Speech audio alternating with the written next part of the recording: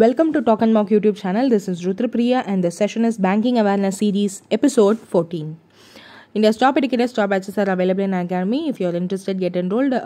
Unacademy Combat, which is on every Sunday 10 a.m. If you're interested, get enrolled. So, இன்னைக்கு நம்ம பார்க்க போகிறது negotiable instrument. So, what is negotiable instrument அப்படின்னு நீங்கள் நினைக்கலாம். ஸோ ரொம்ப இன்ட்ரெஸ்டிங்கான டாபிக். ஸோ இதை பார்த்துட்டு கூட நீங்கள் உங்களோட ஃப்ரெண்ட்ஸுக்கு இந்த வீடியோவை சஜஸ்ட் பண்ணுங்கள். ஸோ நெகோஷியபிள் இன்ஸ்ட்ருமெண்ட்ஸ்னால் என்ன, பில் ஆஃப் எக்ஸ்சேஞ்ச்னால் என்ன, ப்ராமிசரி நோட்னா என்ன, check issued by another person, association with check, அதெல்லாம் பார்க்க போகிறோம். So negotiable instrument act. So அதை பற்றி தான் டு த மேக்ஸிமம் ஃபர்ஸ்ட் அதை பற்றி தெரிஞ்சுக்கிட்டோம் அப்படின்னா அப்கமிங் திங்ஸ் எல்லாம் என்னென்ன அப்படின்னு தெளிவாக தெரிஞ்சிடும். ஸோ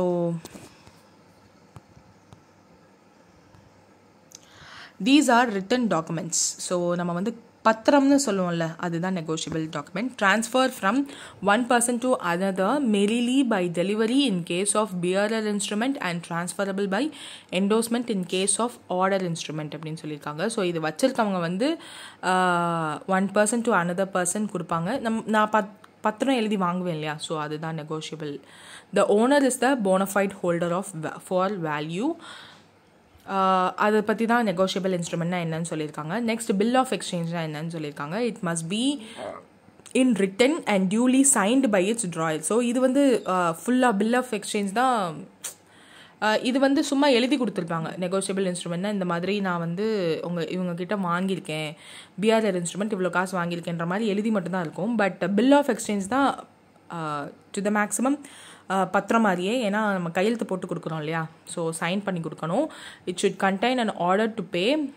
என்ன ஆர்டரில் நான் மாதம் இவ்வளோ கொடுப்பேன் அப்படின்னு நம்ம எழுதி வாங்கிடுவாங்க இல்லையா, ஸோ அந்த மாதிரி தான் ஆர்டர் டு பே இருக்கணும்.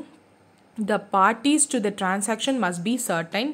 நம்ம வந்து பே பண்ணுறது கரெக்டாக பே பண்ணணுன்ற மாதிரி சொல்லியிருக்காங்க. Bill of exchange is used in transaction pertaining to goods as well as services. So இவ்வளோ அந்த பில் ஆஃப் எக்ஸ்சேஞ்ச் வந்து யூஸ் பண்ணுவாங்க டிரான்சாக்ஷன் பண்ணும்போது. குட்ஸ் அண்ட் சர்வீசஸ்க்கும் அவங்க அதை யூஸ் பண்ணலாம்.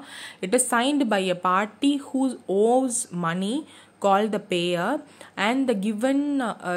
and given to a party entitled to receive money called the payee or seller, and thus this could be used for fulfilling the contract for payment. So more like a contract தான். So இந்த pier வந்து bill of exchange போட்டு sign பண்ணி கொடுத்துருவாங்க. So that the seller வந்து அதே amount of திங்ஸை வந்து குட்ஸ் டிஸ்பேச் பண்ணிகிட்டே இருப்பாங்க. ஸோ அதுக்கு தான் இதை இது பண்ணோம். ப்ராமிசரி நோட்டும் அப்படி தான். மோஸ்ட்லி ப்ராமிசரி நோட் வந்து ப்ராமிசரி நோட் அப்படின்னு ஒரு ஃபார்மேட்டே இருக்குது. அதில் வந்து நேம் அண்ட் சர்டன் திங்ஸை வந்து ஃபில் பண்ணி கொடுக்கலாம். Promissory note is a unconditionally commitment made in return and signed by a debtor to make payment to the specified person R to the order within the specified period. இந்த பீரியட்குள்ளே நான் தந்துடுவேன்ற மாதிரி எழுதி கொடுத்துருவாங்க. It is always in return ஃபார்மேட்டில் தான் இருக்கும். No verbal promises accepted பண்ண மாட்டாங்க. It is Tran for specified duration for specified some of money. So ஒரு சம் பர்டிகுலர் அமௌண்ட்டுக்கு மட்டும்தான் அண்ட் பர்டிகுலர் டியூரேஷனுக்கு மட்டும்தான் இது வந்து செல்லுபடியாகும். ஸோ ஒருத்தவங்க வந்து காசு கொடுக்குறாங்க அப்படின்னா 1 crore கொடுக்குறாங்க அப்படின்னா ஒரு ப்ராமிசரி நோட்டை வந்து அவங்க கொடுத்துருவாங்க. ஸோ தட் அந்த வாங்குறவங்க வந்து ப்ராமிசரி நோட்டை கொடுத்து தான் அந்த 1 crore வாங்க முடியும். அண்ட் செக் வந்து இந்த இதில் எதுவுமே வராது. So check is something that நம்ம யாருக்கு வேணாலும் கொடுக்கலாம். So check is also negotiable instrument தான். It contains an unconditional order to pay a certain some of amount. So that's it.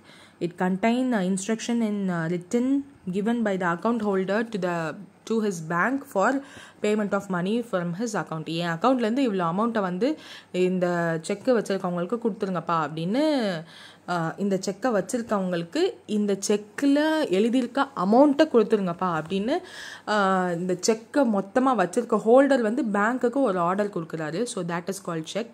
There is a statutory obligation on the part of a banker to make payment if it is drawn by the drawer. It is drawn upon a specified banker. So இது வந்து ஒரு பேங்கருக்கு வந்து ஒரு particular work இருக்குது. அதாவது என்னென்னா, ஒரு Tran by a drawer, நான் வந்து ட்ரா பண்ணுறேன், என்கிட்ட தான் என் பேர் தான் அதில் போட்டிருக்கு அப்படின்னா எனக்கு கொடுக்கணும். ஆர் ஒரு ஸ்பெசிஃபை பேங்க்கு கூட நம்ம கொடுக்கலாம், அந்த பேங்கர் கூட. ஏன்னா நான் மொத்தமாக இஎம்ஐ கட்டினேன், இஎம்ஐயை வந்து செக்கில் கூட பண்ணலாம் இல்லையா. ஸோ அந்த மாதிரி வேறு ஒரு பேங்கருக்கும் கொடுக்கலாம், ட்ராயருக்கும் கொடுக்கலாம். It is payable on demand to a specific person or his order or to the bearer of instrument. So நீ ஏன் ஆர்டர் படி கொடுக்கலாம் அவங்க, ஆர் என்னோட இந்த செக்கை வச்சுருக்கவங்களுக்கு அதை கொடுக்கலாம். ஸோ அந்த டிஃப்ரென்ஸ் இருக்குது. ஸோ டிஃப்ரென்ஸ், இந்த பாயிண்ட்டுக்கான அர்த்தம் வந்து அப்கமிங் ஸ்லைட்ஸில் இருக்குது. ஸோ அதை பார்த்த புரியும். Check should be properly dated. ஒரு செக்கு வந்து ரொம்ப ப்ராப்பராக date ஆகிருக்கணும். It should not be signed by the maker R drawer. So கண்டிப்பாக இப்போ நான் என் பேரில் உள்ள செக்கை நானே வந்து என் பேரில் நான் வச்சுருக்க செக்கில் என் பேரவே நான் எழுதி எனக்கே நான் வந்து அமௌண்ட் எடுக்கலாம் ஃபார் சர்டைன் கண்டிஷன்ஸ். லைக் நான் வந்து ஆர்டிஜிஎஸ்ஸோ இல்லை ஐஎம்பிஎஸோ யூஸ் பண்ண விரும்பாத பட்சத்தில் நான் செக்கவே யூஸ் பண்ணலாம். ஏன் செக் தானே, நான் காசு போட்டு தானே என் செக் வாங்கியிருக்கேன். ஸோ அதுலேயே நான் வந்து அமௌண்ட்டு, ஏன்னா லிமிட்டேஷன் கிடையாது இல்லையா. ஸோ அதனால நம்மளே பண்ணலாம். சைன் பண்ணியிருக்கணும் கண்டிப்பாக. சைன் பண்ணலைன்னா அந்த செக்கை வந்து பேங்க் அலோவ் பண்ண மாட்டாங்க, நம்மளுக்கு காசு கொடுக்க மாட்டாங்க. ஸோ ஒரு செக்குன்ற டிரான்சாக்ஷன் ப்ராசஸில் ட்ராயர், ட்ராயி, பேயி அப்படின்னு 3 இம்பார்ட்டன்ட் திங்ஸ் இருக்குது. ஸோ அதை பற்றி தான் பார்க்க போகிறோம். It is self check. If it is self check, பேயி and the drawer will be same அப்படின்னு சொல்லியிருக்காங்க. ஸோ அதுலேயே தெரிஞ்சிடும் ட்ராயர்ன்றது யார் அப்படின்னா யார் காசை வாங்குறாங்களோ அவங்க தான். ஸோ அந்த டிஃப்ரென்ஸ் வந்து பார்த்தாலே நமக்கு புரியும். ஸோ பார்க்கலாம். இம்பார்ட்டன்ட் டீட்டெயில்ஸ், ஒரு செக் இருக்கணும் அப்படின்னு நினச்சிங்கன்னா அதுக்கு என்னென்ன டீட்டெயில்ஸ் இருக்கணும் அப்படின்னு பார்க்கலாம். Check should be dated. கண்டிப்பாக அந்த செக்கில் வந்து டேட் இருக்கணும். ஏன்னா இதெல்லாம் மாறுனா என்னென்ன மாதிரியான விளைவுகள் வரும் அப்படின்றத அப்கமிங் ஸ்லைட்ஸில் பார்க்கலாம். Should mention the amount of money in figures and words. So கண்டிப்பாக 2 இடத்துலையுமே அமௌண்ட்டை வந்து எழுதியிருக்கணும். பிளாங்க் செக் கொடுக்கலாமே அப்படின்னு நீங்கள் நினைக்கலாம். பட் சம்டைம்ஸ் நீங்கள் மணியை வந்து நம்பர்ஸில் எழுதுனீங்க அப்படின்னா வேர்ட்ஸ்லையும் எழுதியிருக்கணும் அப்படின்னு அவங்க ஸ்ட்ரெஸ் பண்ணுவாங்க. ஏன்னா ஒரு 0 எக்ஸ்ட்ரா போட்டுடலாம் நம்ம, அண்ட் அந்த அமௌண்ட்டே வேறு எவ்வளோ ஹை ஆகும்னு உங்களுக்கே தெரியும். So 0 has value. So நம்பர்லையும் எழுதியிருக்கணும், ஃபிகர்ஸ்லையும் எழுதியிருக்கணும். Words and figures 2லையுமே எழுதியிருக்கணும். Check must be signed by the person issuing the check. The person issuing the check is known as the drawer. So நான் வந்து செக்கை கொடுக்குறேன் அப்படின்னா நான் தான் ட்ராயர். ஃப்ரீக்வெண்ட்லி ஆஸ்க்டு இன் exam அப்படின்னு போட்டிருக்காங்க இல்லையா. So that is very important. So நான் வந்து என் செக்கை கொடுக்குறேன் அவங்களுக்கு அப்படின்னா நீ சைன் இல்லாமல் கொடுக்கக்கூடாது. கொடுத்தேன்னா அது வந்து அதுக்கு வேல்யூவே இல்லை. ஸோ நான் தான் drawer. A check must be drawn upon a specified bank. So நான் எந்த பேங்க்கு, நான் எஸ்பிஐயில் அக்கௌண்ட் வச்சுருக்கேன், எஸ்பிஐயில் தான் நீங்கள் வாங்கணுன்னா அங்கே தான் அந்த பேங்க்கு தான் ட்ராயி, அண்ட் அந்த வாங்குறாங்க இல்லையா காசை அவங்க தான் பேயி. Check must have the name of the recipient of the cheque. The recipient of the cheque is known as பேயி. So these are the frequently asked question. So ஒரு நான் அந்த எக்ஸ் தான் நான் வச்சுக்குவோம் அக்கௌண்ட் ஹோல்டர். நான் ஒரு செக்கை வந்து ஒய்க்கு வந்து கொடுக்குறேன். அவங்க என்ன பண்ணுறாங்க, அந்த காசை கொண்டு போய் அந்த செக்கை கொண்டு போய் பேங்க்கு கிட்ட கொடுத்தாங்கன்னா பேங்க் அவங்களுக்கு காசாக கொடுத்துருவாங்க. ஸோ இங்கே ட்ராயர் யார், பேயி யார், ட்ராயி யார் அப்படின்னு நல்லா தெரிஞ்சுருக்கோம் உங்களுக்கு. ஸோ இந்த இமேஜ் வந்து நல்லா ஞாபகம் வச்சுக்கோங்க. ஸோ நம்ம திரும்ப பார்க்கலாம் அந்த இமேஜ் எப்படின்னு. எக்ஸ்லேருந்து ஒய்க்கு போதா, ட்ராயருக்குருந்து பேய்க்கு போகுது. பேய் என்ன பண்ணுறாரு, அந்த செக்கை ட்ராயி கிட்ட கொடுக்குறாரு. ஸோ அதை அவங்க காசாக திரும்ப கொடுத்துருவாங்க. ஸோ இப்போது சர்டைன் திங்ஸ் பார்த்தோம் இல்லையா, இப்போது இந்த ஸ்லைடில் இருக்கும். Wait a minute. இந்த இம்பார்ட்டன்ட் டீட்டெயில்ஸில் பார்த்தோம்ல நம்ம என்னெல்லாம் பண்ணியிருக்கணும்னு. ஸோ இந்த பாயிண்ட்ஸ்லேருந்து, இந்த 5 பாயிண்ட்ஸ்லேருந்து என்னென்ன விஷயங்கள்லாம் மாறுதோ அப்போ சர்டைன் நேம் கொடுப்பாங்க. ஸோ அதுதான் இனிமேல் நம்ம பார்க்க போகிறோம், அசோசியேஷன் ஆஃப் செக் அப்படின்னு சொல்லிட்டு. ஸோ ஆர்டர் செக் அப்படின்னா it is a normal check. என்ன எக்ஸ்ட்ராவாக பண்ண போகிறோம் அப்படின்னா நம்ம வந்து இந்த பியரர் அப்படின்னு இருக்கு இல்லையா, இதை வந்து ஐயோ 2 தடவை அடித்தா அழிஞ்சிருமா? ஓகே, ஸோ ஒரே ஒரு தடவை அடித்து பார்க்கலாம். Oh my God. வேண்டாம். ஓகே, இந்த ஒரு விஷயம் மட்டும் ஒரு செக்கில் அடிச்சிருந்தாங்க அப்படின்னா அந்த செக் வந்து ஆர்டர் செக். இது அடிக்காமல் இருந்துச்சுன்னா பிஎல்ஆர் செக். அது என்ன அவ்வளோ இம்பார்ட்டனா அப்படின்னு கேட்டிங்கன்னா, ஆமாம், ஆர்டர் செக் அப்படின்னா இந்த செக்கில் யார் பேர் போட்டிருக்கோ அவங்க மட்டும்தான் இந்த செக்கை கொடுத்துட்டு பேங்க்கிட்டேருந்து காசை வாங்க முடியும். அதுக்கு அந்த பேர், அந்த செக்கில் உள்ள பேர் உடைய நபர் வந்து நான் தான் அப்படின்றதுக்கு I have to give some identity proof. It may be Aadhaar card or something like that. இப்போது Aadhaar card is mandatory. So Aadhaar card கொடுத்தோம் அப்படின்னா இந்த செக்கில் உள்ள நேம்க்கான உரிய ஆள் நான் தான் அப்படின்னு சொல்லிட்டு என்கிட்ட மட்டும்தான் கொடுப்பாங்க. இப்போ எனக்கு முடியலை, என் தம்பி போய் வாங்குறான் அப்படின்னா அவங்ககிட்ட கொடுக்க மாட்டாங்க. ஏன்னா இந்த பிஎல்ஆர் அப்படின்றத வந்து அடிச்சிருக்காங்க. பட் தென் எனக்கு முடியலை அப்படின்னு பட்சத்தில் என் தம்பிக்கிட்ட கொடுத்துருங்கப்பா அப்படின்னு நான் சொல்கிறேன். அப்படின்ற போது நான் அந்த செக் எழுதுறாருல அவர்கிட்டையே நான் வந்து இல்லை என்னால் போக முடியாது, என் தம்பி தான் போவான், அதனால் பிஎல்ஆரை அடிக்காமல் கொடுங்க அப்படின்னு சொன்னோம்னா that check is called bearer check. So அதுதான் இங்கே கொடுத்துருப்பாங்க டீட்டெயிலாக. I don't want to read this anymore. No identification. இதுக்கு வந்து ஐடென்டிஃபிகேஷனே தேவையில்லை. யார் கையில் அந்த செக் இருந்தாலும் கொடுத்துடலாம் அமௌண்ட்டை. ஸோ செக்கை கொண்டு வந்து யார் கொடுக்குறாங்களோ இது பண்ணுவாங்க. இது மோஸ்ட்லி பெரிய மல்டிநேஷ்னல் கம்பெனிஸ் அவங்க தான் அதை வந்து யூஸ் பண்ணுவாங்க. ஏன்னா அதுக்கு அக்கௌண்ட்ஸுக்குன்னு ஒரு ஆள் இருப்பாங்க, அவங்க தான் போய் பேங்க்கில் இது பண்ணுவாங்க. அப்படின்ற போது அந்த ஓனர் பேரில் தான் செக் இருக்கும், பட் அக்கௌண்ட் மேனேஜ் பண்ணுறவங்க தான் போய் அதை வாங்குவாங்க. அப்படின்ற போது ஓனரே வந்தால் தான்ப்பா நான் தருவேன் அப்படின்னு ஆர்டர் செக் மாதிரி பிஎல்ஆர் அடிச்சு வச்சுருந்தாங்கன்னா ரொம்ப கஷ்டம் இல்லையா? ஒவ்வொரு தடவையும் ஓனர் போய் பார்த்துட்டு இருக்க முடியாது, அவருக்கு பல வேலைகள் இருக்கும். ஸோ இந்த பிஎல்ஆர் செக் மோஸ்ட்லி அப்படி தான் கொடுப்பாங்க. ஸோ அதுதான் கொடுத்துருக்காங்க. Okay, let me read it. Check which is payable to a person whom so ever piers it's called PLR check. So யார் அந்த கையில் செக் வச்சுருக்காங்களோ அவங்களுக்கு கொடுத்துருவாங்க, ஐடென்டிட்டி ப்ரூஃப் வாங்க மாட்டாங்க. The check sometimes can be made payable to cash or bearer or made payable to specific name. For example, bearer. This check is payable by the drawee bank over the counter to the bearer or presenter of the check. The bearer check can be negotiated or passed to another person by mere delivery. In other words, the holder where giving it to another person need not endorse the check.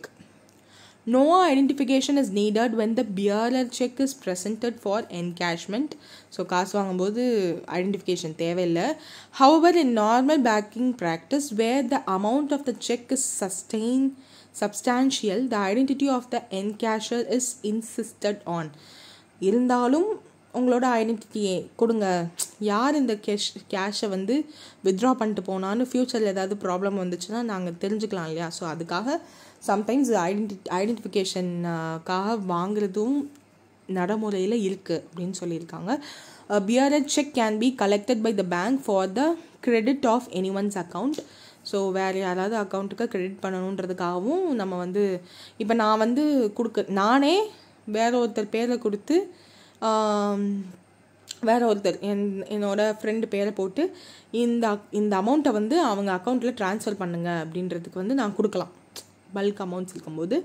So in banking practice the need for the என்கேஷர் signature on the back of the cheque is merely to evidence that the என்கேஷர் has received the money from the bank. So அந்த கேஷை வாங்க போயிருக்காங்க இல்லையா பேயி, அவங்க வந்து sign போடணும் அந்த செக்குக்கு பின்னாடி.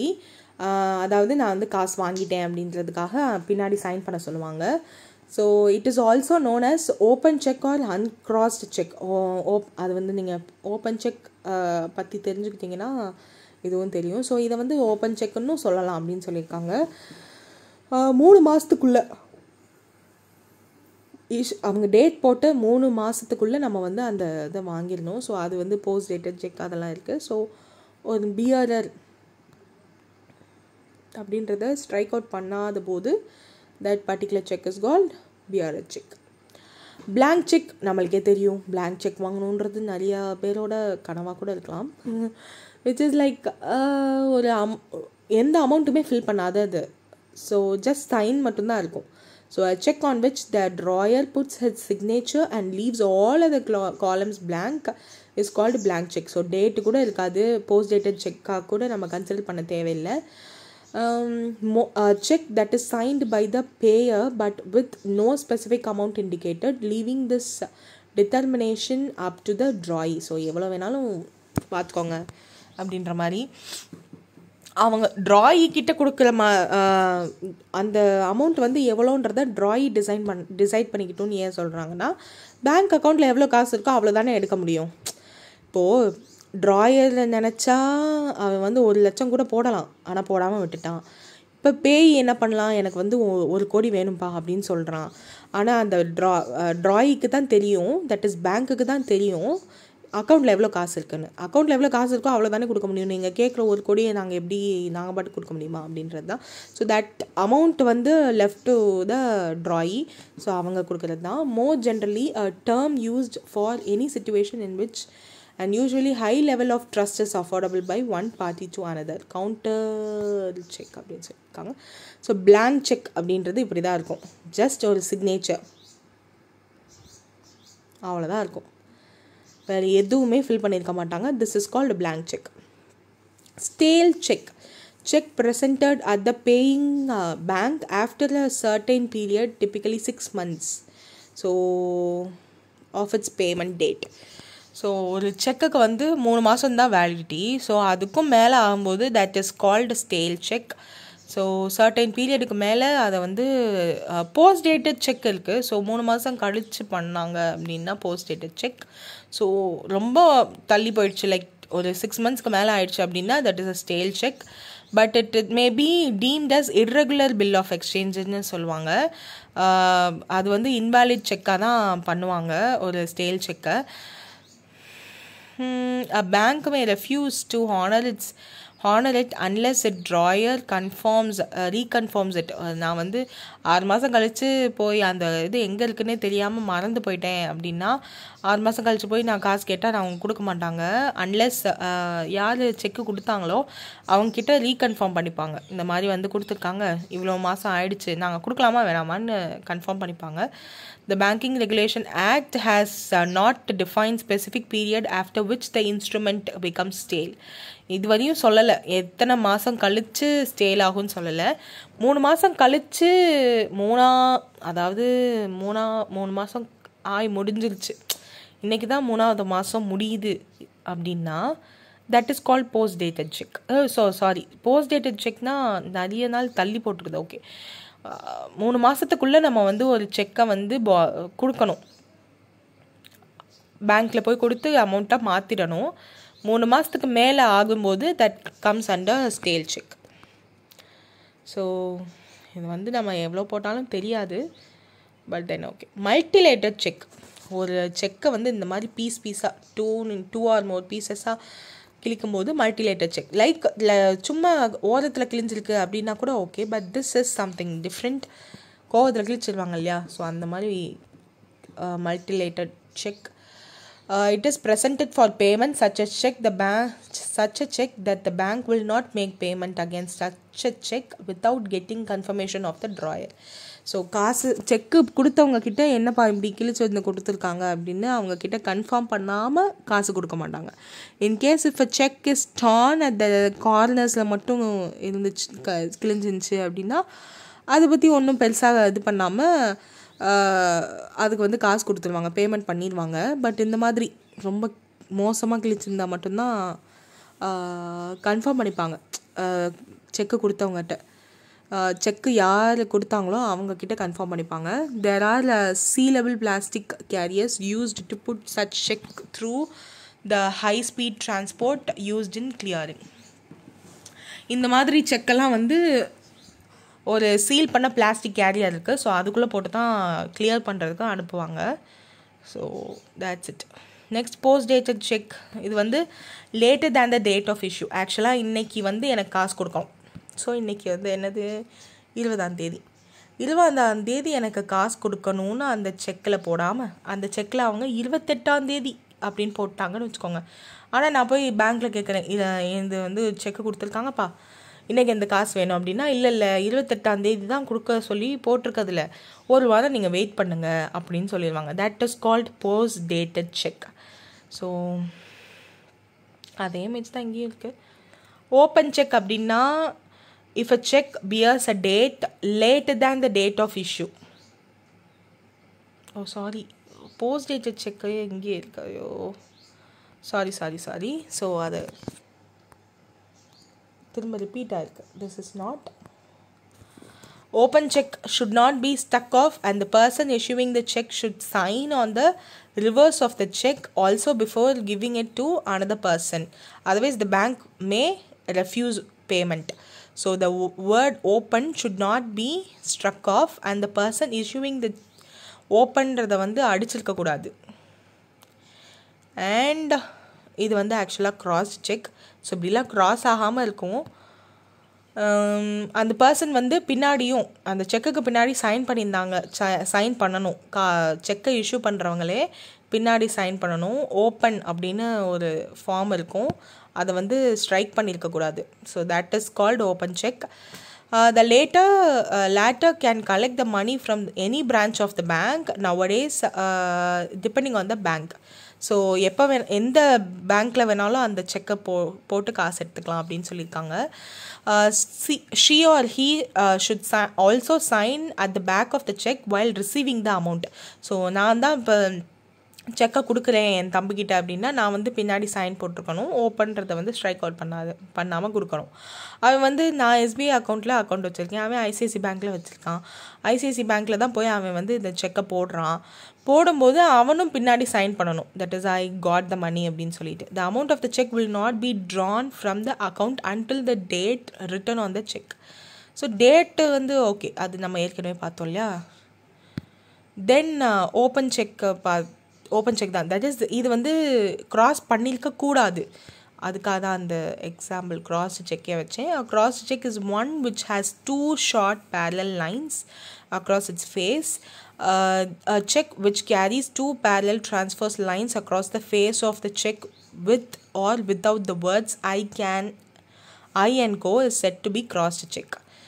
Cross check are of 2 types: by simply crossing a check or with the words and co by the player. The payee can either deposit in an account and endorse it in favor. So this practice is nowadays not accepted by the bank ன்னு சொல்லியிருக்காங்க. And mostly இந்த மாதிரி cross பண்ணியிருந்தா that is cross check. பண்ணாமல் பின்னாடி sign பண்ணியிருந்தோம், அதுக்கு வந்து ஆக்சுவலாக பிக்சர் கிடைக்கல. ஸோ தட் அது அப்படி இருக்குது. அதே இதை இங்கேயே போட்டோம், ஓப்பன் செக்குக்கும் இப்போ வைக்கிற மாதிரி ஆகிடுச்சு. So that's it. நெகோஷியபிள் இன்ஸ்ட்ருமெண்ட்னா என்ன, பில் ஆஃப் எக்ஸ்சேஞ்சாக என்ன, ப்ராமிசரி நோட்னா என்ன, செக் அண்ட் இட்ஸ் டைப்ஸ், எப்படி எந்தெந்த மாதிரியெல்லாம் பண்ணலாம் ஒரு செக் ட்ரான்சாக்ஷன்னு சொல்லி பார்த்தோம். இன்னும் நீங்கள் ப்ரிப்பேர் பண்ண ஸ்டார்ட் பண்ணலைன்னா ஸ்டார்ட் யுவர் ப்ரிப்பரேஷன்ஸ். சிஏ முடிஞ்சிருக்கு. இஃப் நாட் இன்னும் பார்த்து முடிக்கல அப்படின்னு நினச்சிங்கன்னா start seeing the video. Thanks for listening to my talks and have a happy day. The slide template was slide goes and thank you.